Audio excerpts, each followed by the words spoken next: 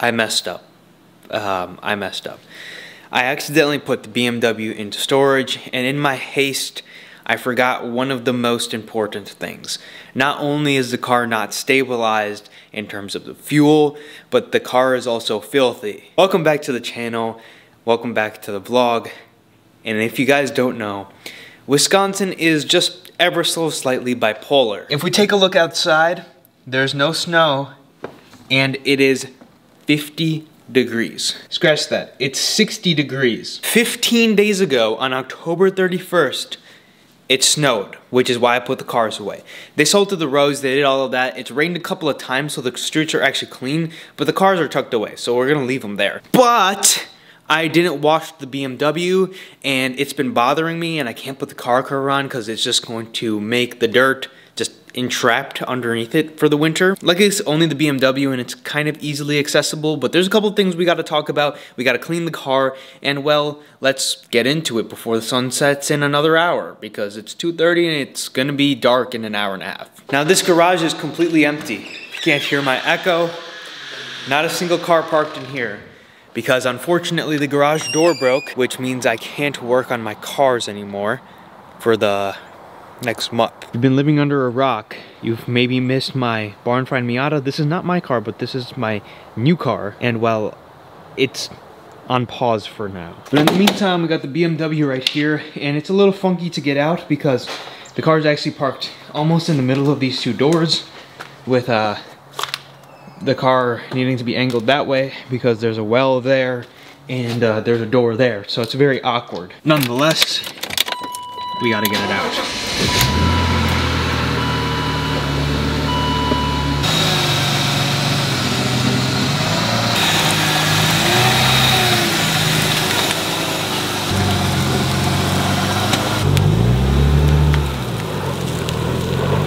Luckily, it's always easier taking the car out than putting the car in, so the real struggle is gonna be after we get done with it. We got a little under half a tank, so I'm gonna top that off because the streets are clean. As I said, they salted the roads, but it also rained 2 or 3 times, so I think we should be okay. Car took about 6 gallons, and we're all topped up. One thing I noticed is this car, it doesn't get to operating temperature at like a reasonable time. It takes extra time, so I might have to look into the cooling system next year, which is one of the big 3 of this car. Funny enough, I complained about it being dark so fast. We're actually waiting for it to become a little more dark, so the front of the car won't be in the direct sunlight when we wash it, which is kind of funny.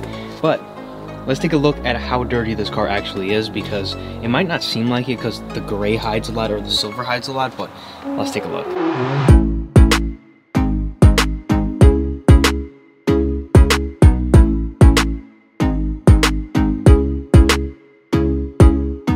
Okay, so to say the least, she's a little dirty. The main thing is the silver. I mean, from like this far away, the car looks pretty clean. Silver hides dirt better than any color, which is great until you forget about the car actually being dirty.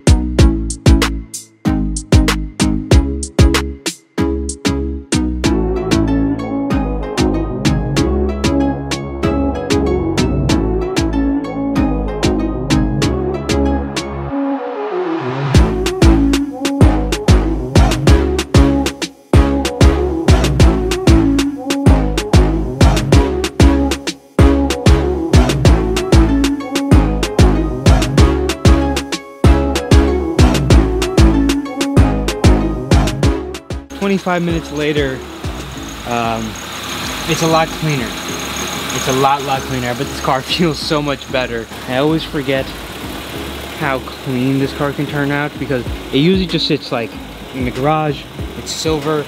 It's like, it's just a little bit duller, but then when you wash it, it looks so good. All right, we've got the BMW parked inside. Many hours later, let's give it a little wax and make it look even better than it looks right now. There's a couple of areas in this car that I think are going to need to be repainted, mainly the front bumper. We might even have to get a brand new front bumper because the old one, the fiberglass, plastic, whatever it is cracking and flaking, so I don't think it can be repaired, unfortunately. I'm going to try to get it repaired if it can be, but I think the whole front end is going to need a respray.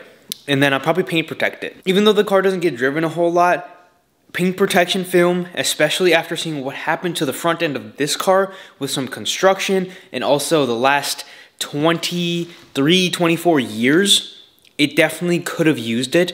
And unfortunately, I mean, I wasn't the brand new owner. Any new vehicle going into the future, or any just vehicle in general that has good front end paint that I buy is going to get paint protection film. Anyways, let's get into the waxing bit of this video and finish it off. Just trying to make more videos, make some more consistent videos, even if they're a little shorter.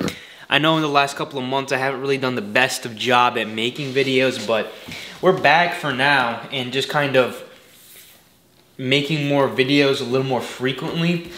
And next year, hopefully there's gonna be some exciting videos. Small progress report. It's probably hard to see on camera. This part has been waxed, this part hasn't. Honestly, it's a very minor difference, but there's a little bit of more of a shine to the paint. You probably can't even tell on camera, to be honest with you.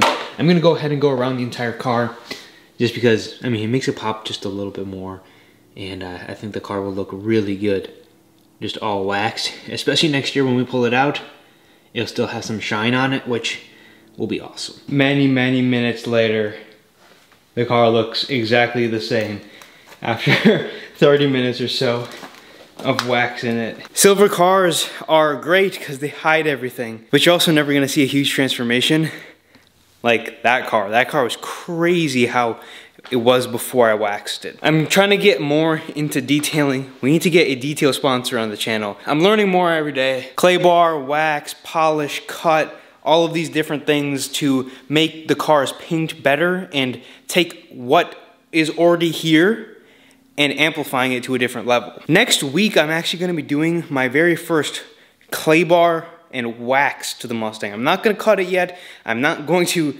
take my most expensive car, one of my most expensive cars, and use that as a test subject.